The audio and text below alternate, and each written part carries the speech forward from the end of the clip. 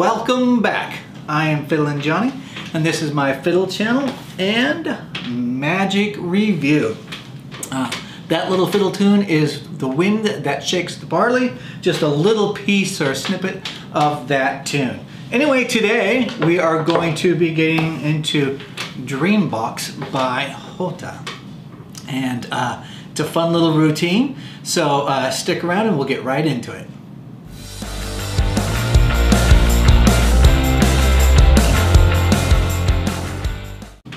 So let's get right into this. You're going to get Dreambox. This is what it looks like. I am going to pull it out here and just show you. And I got a complaint right out the gate. And this complaint does not reflect on the product itself. The product's really good. I'm going to use this product right out, so you know that. I'm going to use this product.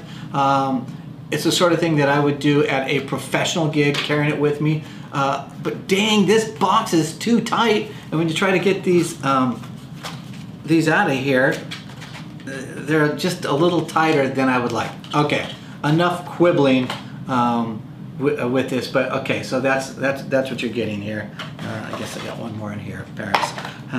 So you saw the effect. The effect is that a participant or your audience can literally pick any of the cards that you have. So they can really pick Paris, they can pick Hawaii as their choices and destinations. They can pick AC/DC, Coldplay, Spice Girls. It doesn't matter. They really can pick any of those. Whiskey, Will Smith, all of your celebrities that we have here. So they can honestly pick any of those, and then at the end it is going to match one of the predictions that whatever one they chose. And of course in this one I just have the Hawaii Coldplay chocolate with Brad Pitt.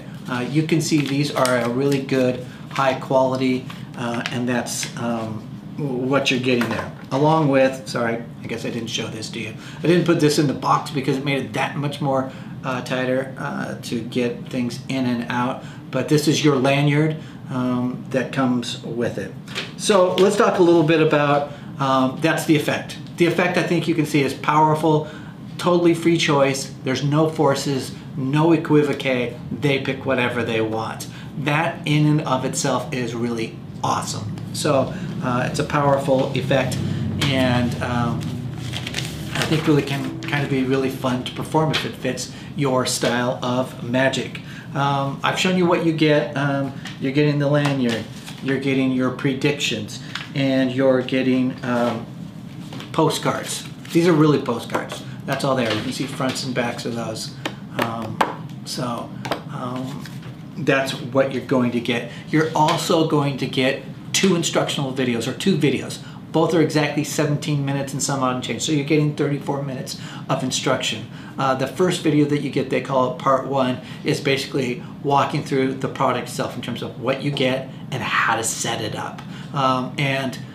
The word gimmick is used. I think of them more as props. Like these are really props that you're getting. So you're getting props and you're getting a little bit of a gimmick. We'll call it a gimmick because technically it's probably a gimmick. So you're getting props and gimmicks. They're all high quality. They're just fine. No issues there, in addition to the instructions. So part one, it goes through what you get and how to set it up. Setting it up, this is something you don't see in any of the ad copies. I'm just going to tell you, I felt like it took a long time to set it up. It probably took me, this is embarrassing, it's probably an hour, simply because I was doing other things and kept coming back to it because it's a little tedious. And that's all I'll say. The setup is super easy. It's not hard, it just takes some time.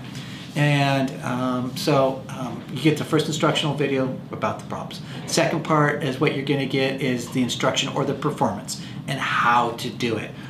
Quick criticism is on your performance, he doesn't do a single uncut live performance, but he does walk step by step through the how he does a performance, and at the end of the day I got what I needed. So even though it's a criticism, because I think everyone should put in an uncut version of their product so that we can see what it looks like when they perform it, I didn't see that here. At the end of the day, I got what I needed. So that's pretty much, I think, really what matters. So I'm quibbling on that real small piece.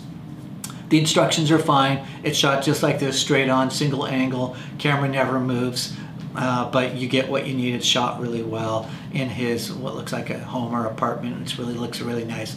Jota, you got a great place there, it looks like. And I mentioned that all the props and gimmicks are fine. These are gonna last you a long time. If you are doing magic and you're using postcards that are sturdy on really good stock, however long a typical postcard lasts, and as long as you don't get these into the grubby hands of your participants, depending on sort of what scenario you're in, they should last an awfully long time. So I think you're already hearing a lot of the pros for this. It's a powerful effect. Your props are really good. It's easy to perform. The ad copy says that it is intermediate level, and I totally disagree. I think a beginner could, out of the box, with 15 minutes of practice, could be performing this. It may not be beautiful, but they could do it and probably get away with it.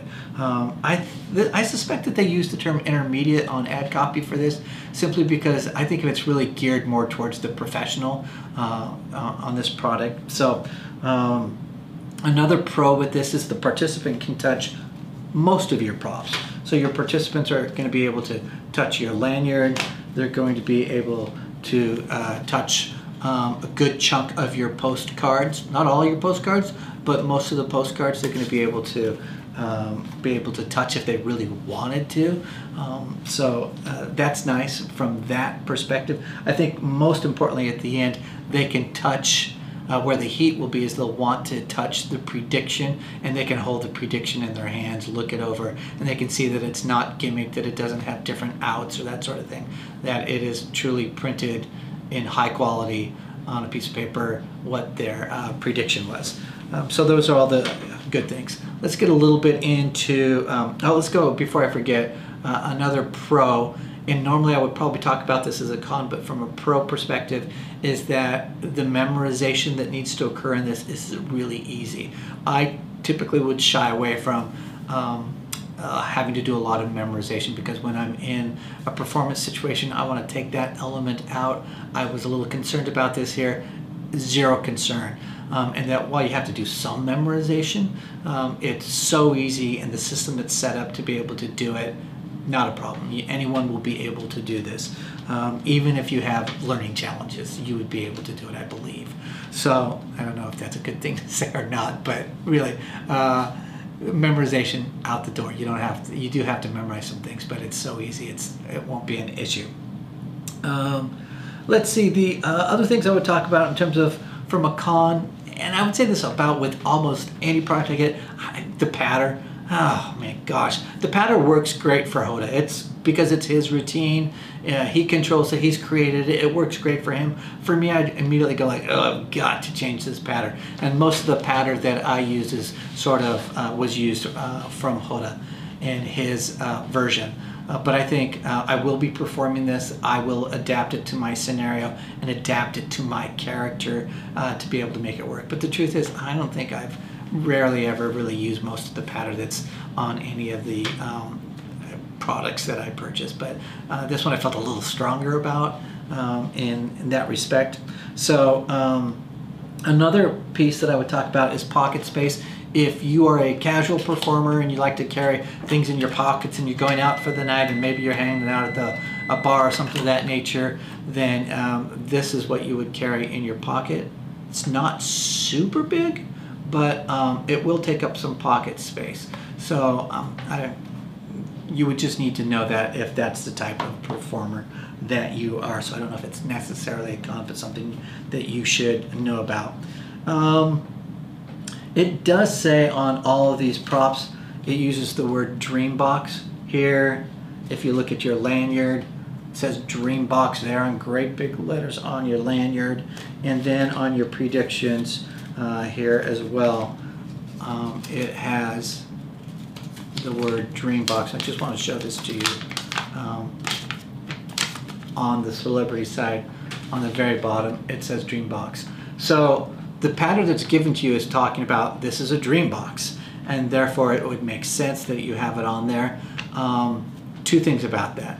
When I opened up my own props, and going through them, I immediately had this groaning effect. Like, oh, it says Dreambox on that. If folks really wanted to go and do a quick search, would they be able to find it? Probably not, but maybe. So I didn't like that. With that said, when I went back and looked at the training video and the teasers, it says Dreambox on all of them, and I never even noticed it. So I think for your casual spectator, they probably will not notice it either, because I didn't notice it, to be honest, and didn't care. But I don't like that, and something for you to think about.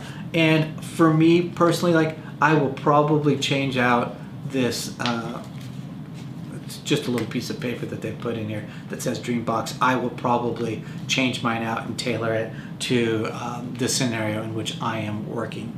So just something though that you should know, and sort of just a little bit of my pet peeves or things that I think are important for you to know. So at the end of the day, what do you need to know about this product? I think one, it's a great product with a powerful effect, but I think it's really for a professional. If you're a working professional, I think this is a product to consider. I work in a couple different types of performance situations. And when I first saw this advertised, I mean, this is not for me, it doesn't fit my character. I love the effect.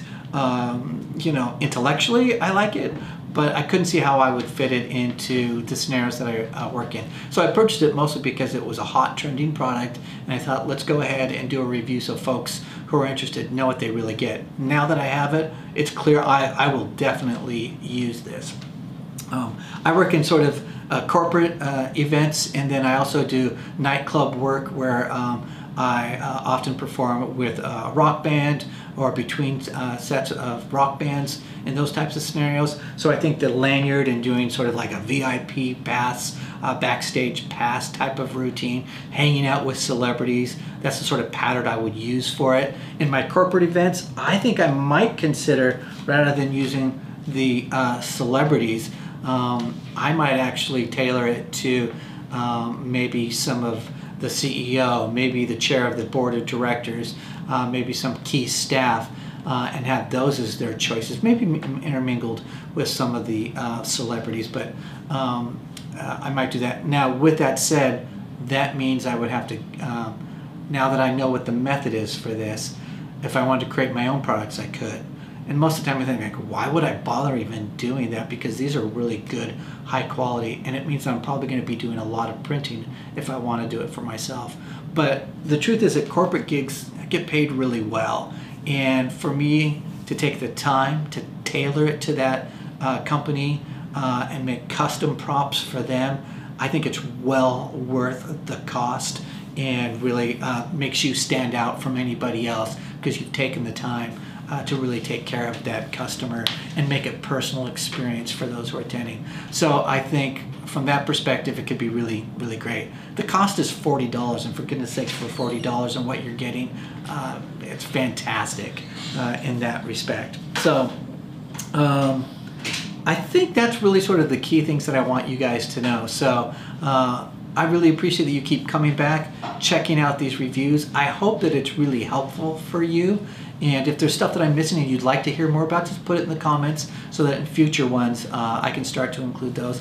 I am trying to sort of build what folks really are looking for here, and I'll admit that I still feel like I'm learning a little bit. So I appreciate you sticking around as I sort of learn this process of trying to do a good quality review. So please remember to like and subscribe and to share this video with other folks.